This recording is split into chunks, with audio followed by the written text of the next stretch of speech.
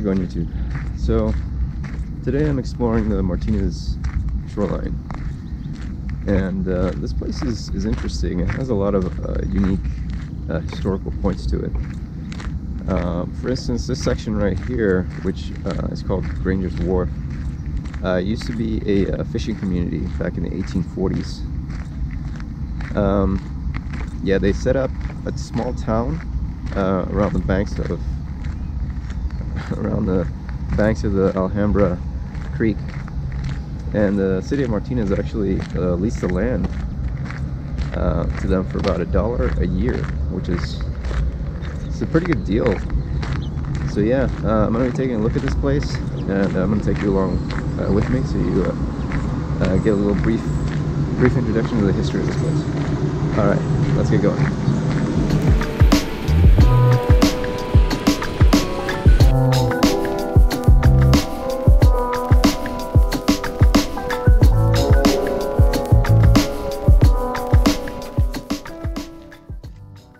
During the 1870s, some of the first settlers in this area were Italian immigrants. They were mostly fishermen. Fishing was one of the major industries of the Bay Area at the time, and Martinez owned 2 of the larger fisheries. We're arriving at the Arch Bridge, and this is a pretty unique feature here at the Martinez Shoreline. It's actually it's made out of wood, and it was actually shipped over here from Seattle, I believe. And the design of the bridge was to allow the last remaining fishing boats to be able to pass underneath it. Built in 1979, the Arch Bridge crosses over Alhambra Creek. Despite the arch design, the creek still had to be dredged regularly for the boats to be able to pass underneath and to make it out to the bay.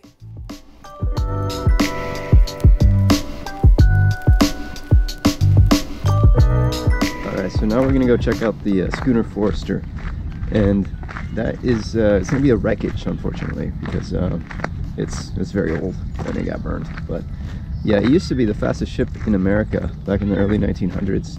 It set the world record from sailing in between Australia and San Francisco in 75 days, which is pretty quick. So yeah, we're going to go check that out right now. The 250-foot Forester set sail in 1900. It would transport North American lumber to China, India, and Australia. In 1935, its only captain, Otto Derwitz, ran the ship aground. The boat remained intact until 1975, when a fire burnt it down to the waterline.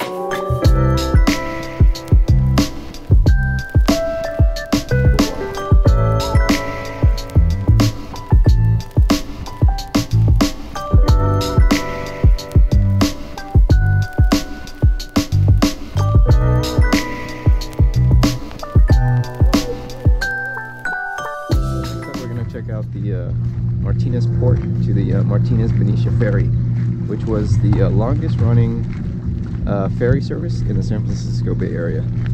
So yeah, let's go check that out.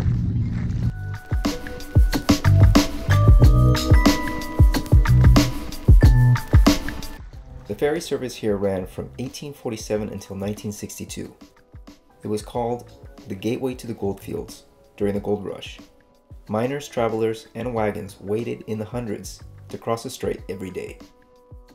In 1962, the Benicia Bridge opened up for service, making the route obsolete, and thus it was discontinued. Alright, so this is the Martinez Shoreline fishing pier. It's fallen on some hard times due to the weather. A lot of storms we've had in recent months have really damaged it. Parts of it have been closed off. I think this part's actually closed off too, but somebody took down the railings, so I'm over here. Anyway, this place has some nice views, especially at night. You get the highlights from Benicia come across the bay really good.